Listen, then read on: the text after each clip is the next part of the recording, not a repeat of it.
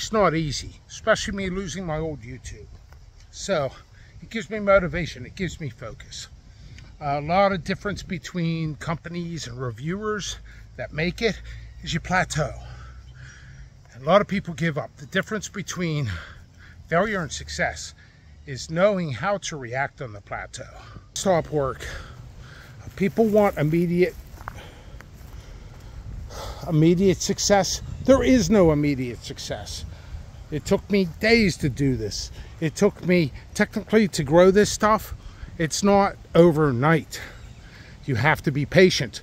People who buy seeds from me are like, didn't germinate in 2-3 days. Must be patient. This is not a patient or a non-patient event. But in the long run, just like relationships, just like pepper plants, if you're patient and you're nurturing and sometimes know when to walk away, know when to hold them, know how to fold them, you'll be successful. Just like a diamond that was coal. Pressure made that diamond. I will be your diamond.